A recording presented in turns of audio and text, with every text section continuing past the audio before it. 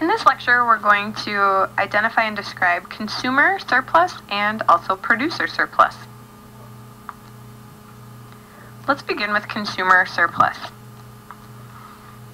In a market economy, when an individual makes a purchase or an economic transaction, they are doing so voluntarily. So they believe that the benefits of that purchase are greater than the costs of the purchase. And consumer surplus is a measurement of the net gain that an individual attains when they make a purchase. So, consumer surplus is actually the difference between the price you would pay, the maximum price you'd be willing to pay for a product, and the price that you did have to pay, the actual market price. So quite often when you purchase something, you would be willing to pay more than you actually had to pay for it. You wouldn't make the purchase if you were willing to pay less than the market price. So if you're actually making the purchase, you're either willing to pay the exact amount, or maybe you'd possibly be willing to pay more than you had to pay, and in that case you would have some consumer surplus. Okay, so let's take a look at consumer surplus and demand. We can see that we have 4 potential buyers here in this table, 4 people who want to buy pizza, and we can see each of the buyers' willingness to pay. So their willingness to pay is what it's worth to them. For example, Adam wants to buy a pizza and it's worth $15 to him. He would be willing to pay up to $15. Katie would be willing to pay up to $13. Luke would be willing to pay up to $12.50, and Dan would be willing to pay up to $11.50 for the pizza. That's how much happiness this pizza is going to bring to each person. The price of the pizza is $11, so that's what it actually costs to purchase the pizza. Therefore, the consumer surplus, or what each individual gains, is going to be the amount they are willing to pay minus the actual price of the pizza. Or you can see here that for each individual it's different. For Adam it's $4, for Katie it's $2, for Luke it's $1.50, and for Dan it's 50 cents. So the total consumer surplus in this market for the data that we're given is $8. So let's take a look at this in a graphical format. Here again we're listing the amount that each individual is willing to pay for pizza. We have Adam, Katie, Luke, and Dan again. And then we have some other random people who are willing to pay prices that are less than the market price of pizza, so they don't even get names, I guess. Alright, so that actually gives us our demand curve for pizza. And as we know, the price of pizza is $11. So Adam's consumer surplus is $4. Katie's consumer surplus is $2. Luke's is $1.50, and Dan's is 50 cents. So that area below the demand curve and above the price is the area of consumer surplus. If you're ever asked to identify the area of consumer surplus on a graph, it would be that light green section there. Alright, let's take a look at how consumer surplus changes when price changes. So in this market, given the current demand curve and the current price, equilibrium price and quantity, the pink area represents the initial consumer surplus in the market. So again, the consumer surplus is the area below the demand curve and above the price. That represents the consumer surplus in the market. If some change in the market occurs and the price drops, so this could be because of an increase in demand, or a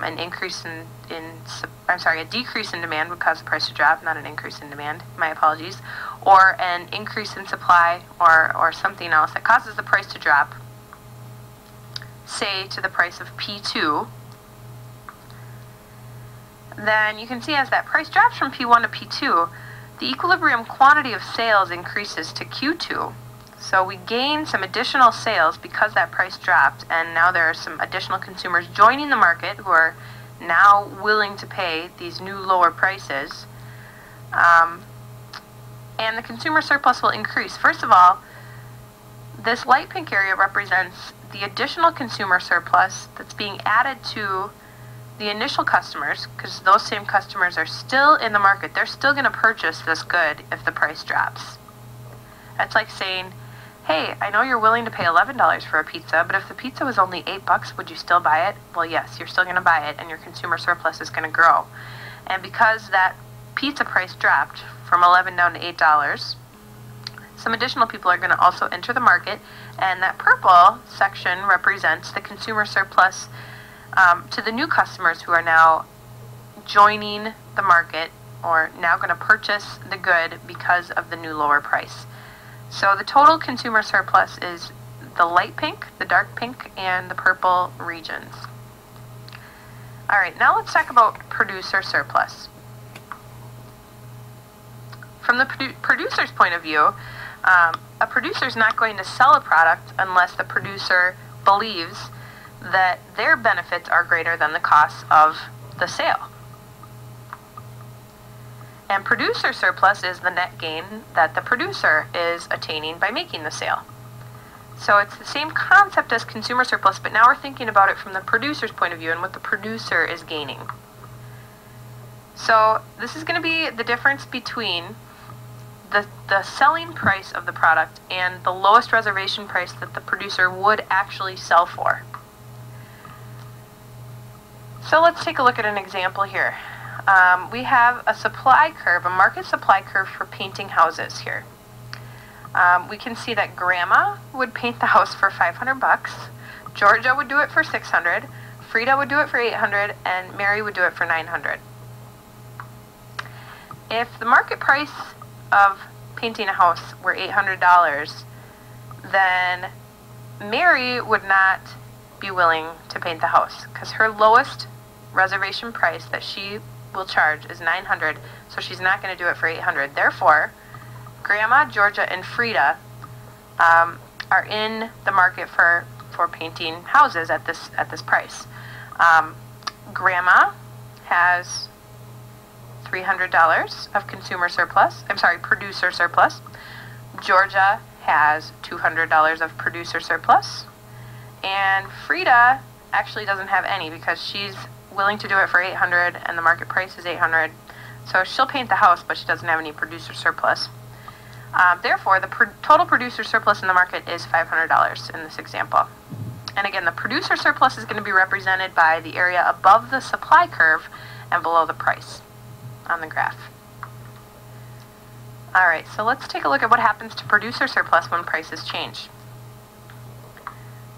In this market, given the current supply curve and equilibrium price and quantity, the initial producer surplus is represented by the light blue area. And if something were to happen in this market to cause the price to increase, say an increase in demand for the product or something, then we're going to gain some additional producers who are now willing and able to sell the product because the price has increased. Alright, so you can see that when that price increases from P1 to P2 and the quantity sold in the market increases from Q1 to Q2, first of all, those initial producers who are already selling the product are going to gain some additional producer surplus. And we're also going to gain some producer surplus from the producers who are new to the market because of that new increased price. So when price increases, market producer surplus increases.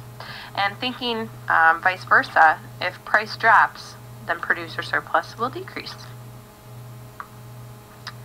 And that is it.